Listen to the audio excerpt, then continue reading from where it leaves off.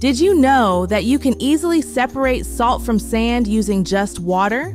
This engaging experiment is a fantastic way to introduce your students to the concept of solubility in chemistry.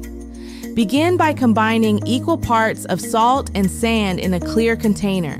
When you add water, the salt will dissolve, but the sand will remain intact.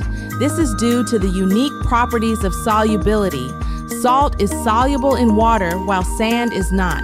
Stir the mixture thoroughly to ensure the salt is fully dissolved. Next, use a filter or a fine cloth to separate the sand from the saltwater solution. The sand will be caught in the filter while the salt water will flow through. To recover the salt, simply heat the salt water until the water evaporates, leaving the salt behind.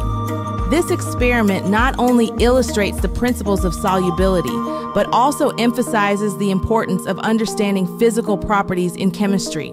It's a hands-on way to spark curiosity and encourage scientific thinking.